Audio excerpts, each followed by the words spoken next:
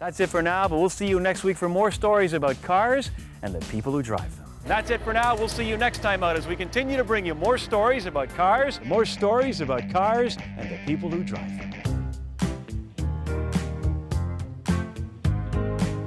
You know, I've been using that line to end Motoring TV episodes as way back as 1987 with Motoring 88. Seemed like a really good idea at the time, but I think today it might be a little misleading. And you know where I'm going with this. Nobody's buying cars anymore. SUVs are dominating the market. Car companies are making lots of money on them and nobody's complaining.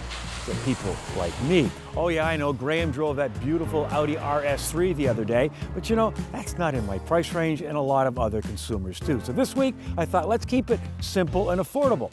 Doesn't sound exciting, but please don't touch that dial. I gave Nissan Canada a call. Yes, the Micra is gone, but they brought out a new Sentra recently, and now they've got a new Nissan Versa.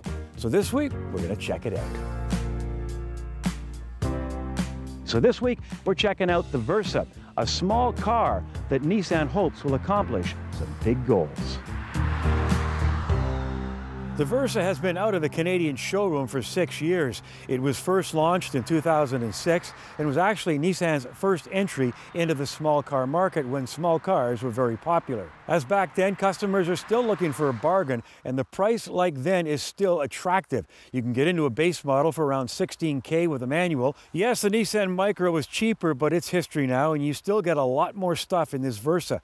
Power windows and locks and air conditioning, which is not always a given in so-called economy cars. You even get lots of active safety features like front collision warning with pedestrian collision protection, as well as available front and rear auto braking, lane departure, and blind spot monitoring.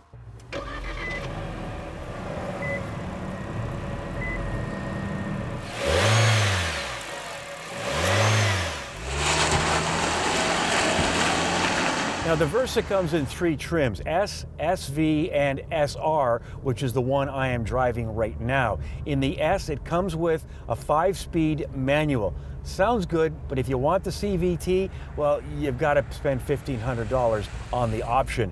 The SV and this SR only come with a CVT or continuously variable transmission. I know what you're saying. It's not my first choice either, but they programmed in shifts into it, and they're also giving you a sport button to give you a few more revs, so I don't think it's a deal breaker. Now remember the old days with the Econobox? I mean, it was bare bones. Not anymore. This is about 20 grand for this SR, and look inside here. Nice materials. These are zero gravity seats, nice stitching, and they are heated. The other thing is, so many cars today have so much technology that you'll never use. I go to tech meetings when they launch a new vehicle. They're talking more about the infotainment system and staying connected, et cetera, than they are about the actual mechanics of the vehicle. Well, in this Versa, you hop in, you adjust your mirrors, you look at your radio. Oh my goodness, we've got dials. It's easy to program. And then you've got AC, same thing, buttons and dials. And that's all you really need for a nice drive. Now, I know I'm not Jim Kenzie, but I really believe that gasoline and hybrids outperform electric vehicles in so many ways unless you're just driving downtown. However, having said that, this Versa has been giving me some really good fuel economy numbers on the highway and in the city. So it's fuel efficient and it's practical. And as a guy who lives in downtown Toronto with a shared driveway with an electric vehicle, I've got to ask my neighbor if I can plug in my vehicle overnight. Just saying. Huge trunk for such a small car. The back seats fold down, not level, but they'll do the trick. And the hinges too are exposed, so it does negate some of that space, but still, lots of cargo space, probably as much as many of the mid-size sedans out there.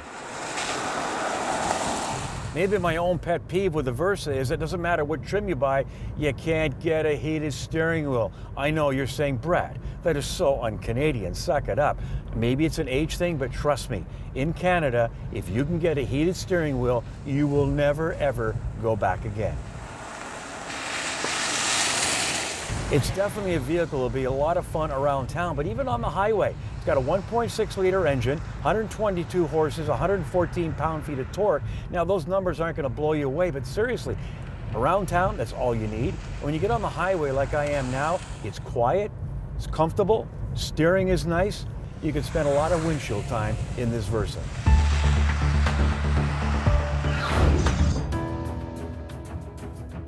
Basic, practical, and affordable. Doesn't exactly get you excited about your new car. However, I think that's the best way to describe the new Nissan Versa. And I think there are a lot of people out there that want that kind of vehicle that'll get them from A to B and back again with little stress, good fuel economy, comfortable ride, lots of cargo space, and the list goes on. So yes, I would put the Versa on your shopping list and maybe add the Kia Rio for a comparison. But you better hurry up, because unless consumers get bored with SUVs, these little guys are going to have a hard time finding a place to live in the future. That's it for now. We'll see you next time up as we continue to bring you more stories about cars and the people who drive them.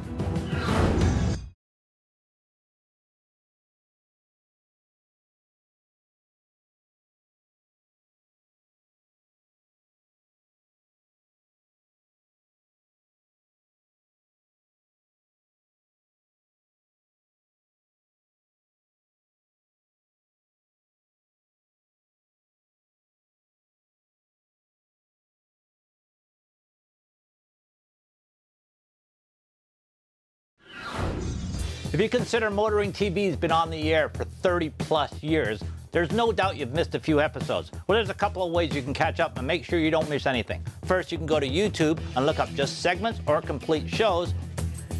Also, if you want to know what we're doing, like today on a daily basis, just go to our Facebook page. And also, you can go to motoringtvshop.com, get some cool swag. Oh, there's also that Instagram thing.